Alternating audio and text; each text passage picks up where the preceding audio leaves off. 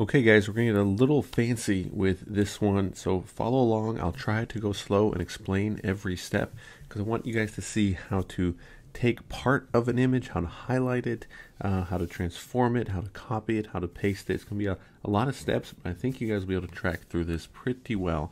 Now this is an image I got from Dollar Photo Club. I just wanted it for the sausage picture, and I'm going to take my square selection tool here, and I'm just going to take this part here.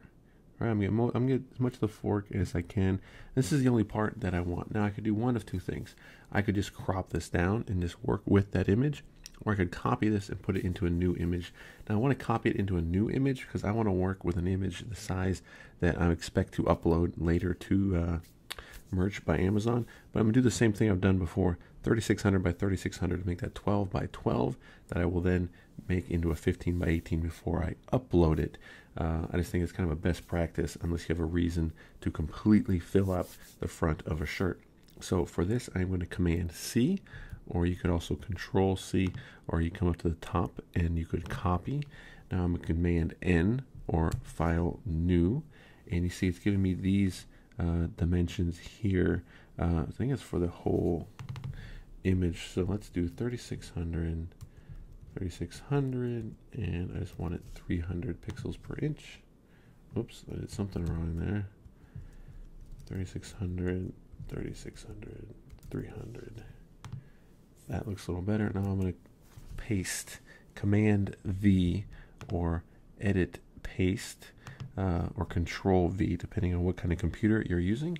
So now I've got this image in the 3600 12 by 12 square. Now remember from before the magic wand. So I'm going to select all of this yellow, and I'm going to delete it.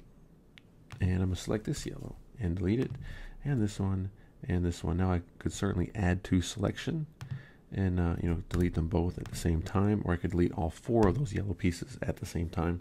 But I kind of went one by one. They were easy to make. It wasn't that big of a deal. So a little trick I want to show you here is I want to stretch this down, right? I want this fork to be a little longer. So I'm going to zoom in a little bit for you with Control Plus, and I'm just going to highlight this bottom, and I'm going to Command T for transform, or Edit Transform, and I'm just going to stretch this down. Look at that. Nice and easy. I'll double click to apply that transformation, and there we go. So I have pasted the image, I've transformed the image, and I'm still just here working with one layer. Okay, so now I've got a longer fork. Now I might look at this and be like, you know what, I don't think it's really going to pop on a light colored shirt. I want to put a black outline around it, right? I want to put a stroke on it. Now I could do a few different ways. If I double click here and do stroke, and it's kind of thick at 16, so maybe what if we took it down to 5? It looks pretty good at 5. That's one way to do it if you want to put a stroke or an outline around the entire layer. All right, but let's take that off and show another way, because I like using the magic wand tool, so I can highlight the entire outside, add this to selection, add this, and add this. Now I'm going to select inverse. I'm going to basically select everything else without having to go through and pick every color. So if I select inverse, now I've selected the inside instead of the outside. Now I can certainly come up here to edit and stroke and do it this way, and I kind of get the same result. There are going to be different times where each one of those processes might work better for you than the other. You see, now I have this image. Now I can take this whole layer, maybe I want to make it a little bigger, and I can Command T, or go up to Edit Transform. I encourage you guys to get good with the keyboard shortcut. It's going to speed you up. Now I can take any of these boxes and I can stretch this out. Now this is stretching, right, because I'm not holding down Shift, so I can squish it. I can do anything like that. Now I'm going to Command Z to back it up, because I want you guys to see what happens if I hold down the Shift key. The Shift key keeps the aspect ratio. Okay, so it's not squishing in or out, or side to side, top to bottom. It just stays the same. So if I wanted to fill this up, with the same aspect ratio. I might do it like this. And of course, I can get that center line by moving the image over and double click to apply that transformation.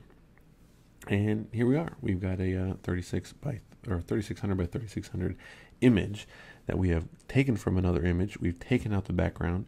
We've transformed the size a little bit. We put a little bit of an outline on it. We've done a bunch of things. Really pretty easy to do. So maybe watch this video again if I went too fast on some parts. But if you can manipulate images like this, if you can take out the parts of images that you want and manipulate them, make them with the outline so they're going to pop on different colored shirts, have some good contrast, you're going to be well on your way. I can certainly add some text to this. This is a shirt or an image that I downloaded so I could say, sausage, there was an article about sausages causing cancer, so I made a shirt about it. I want to use a picture with an easy, simple picture of sausage and kind of see if I could capitalize on the trending news stories that were going out around about bacon and sausage. And, it was really easy to do. So some simple image manipulation. I hope it helps you guys make some great shirts.